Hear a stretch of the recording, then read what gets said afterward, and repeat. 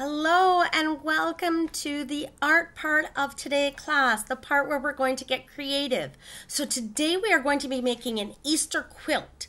So a quilt is made up of a number of squares that they put together. So this is what we're going to be making. So the first thing that we have to do today is to develop or design or create this grid pattern. So this is what we're going to use. This is what it's going to start by looking at.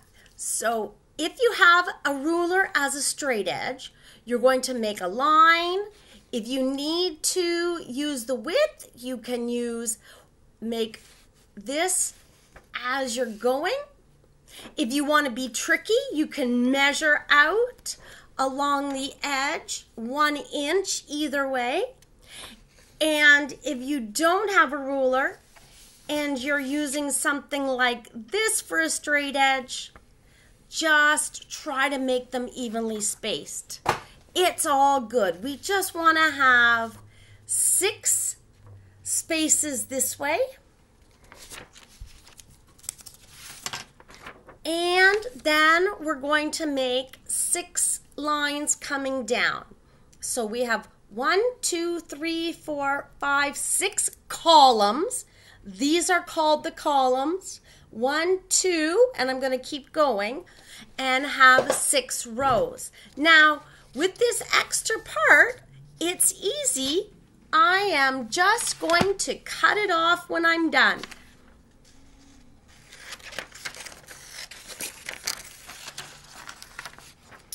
So that my quilt will be the correct size. So don't worry about that part. So this is what we're going to end up with. You have to decide which one is going to be your top, and it's your columns. So 1, 2, 3, 4, 5, and 6. Running up and down are going to be your rows. 1, 2, 3, 4, 5, 6. Rows and columns. Now, this is where the fun begins. We're going to use a dice. So since I don't have a dice, I decided to ask Google. Hey Google, roll the dice. Hey Google, I've got 4. So the E of Easter is going to go in column 1, row 4. Hey Google, roll the dice. It's 3.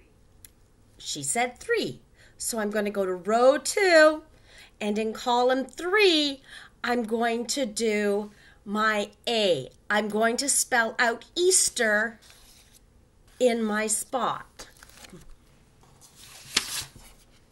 I've already done this, so I asked Google and she set it up, and this is what my letter part looks like. Now on to part 3, because every single space has to be filled.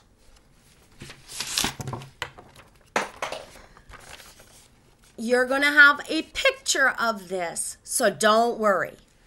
So because we have 2 columns, we're going to have to use a coin toss.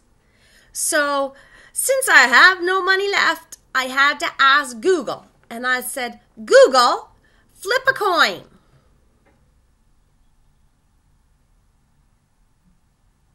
She said, heads. Hey Google, roll a dice. It's 1. She said 1. So I'm going to heads and 1. That's how I'm going to fill in my first column. Hey Google, flip a coin.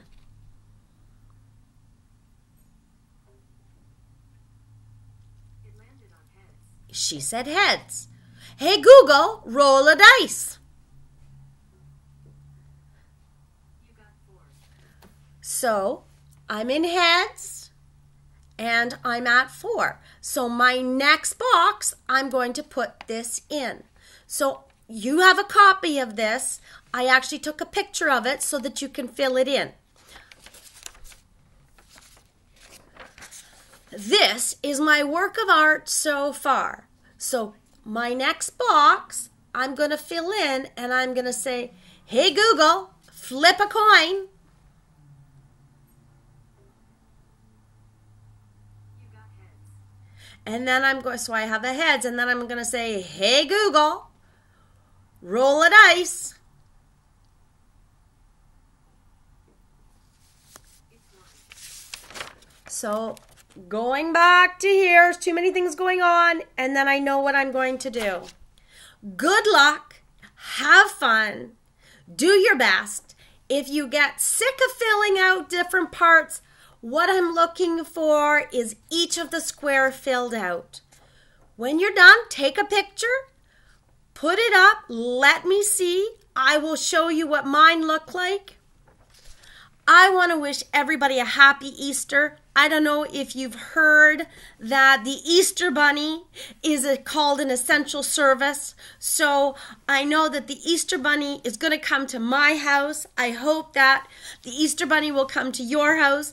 And if she doesn't, then that's okay too, because I know there's so much going on at this time. She just may have gotten lost. Happy Easter, everybody, if you choose to celebrate Easter, and enjoy your long weekend. I will see you again on Tuesday. I think next week we're going to start doing some music activities along with our art. So take care. I miss you all, and have a really good day. Thank you.